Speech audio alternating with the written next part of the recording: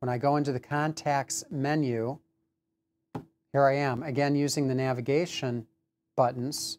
I can scroll through and select whoever I want to call. I can also query using the keypad and get to the J's, the K's, the L's, what have you, and therefore get to a contact in my list that's much more quickly. Once I do that, all I've got to do is either press speaker or press on that button specifically, and away we go, and I can dial that caller.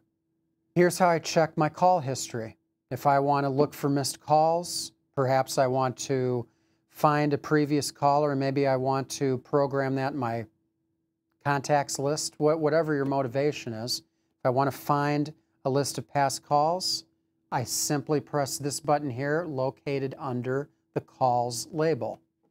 And there you go. And now I have a whole history of calls that I can navigate again with the same navigation wheel with my up and down arrows.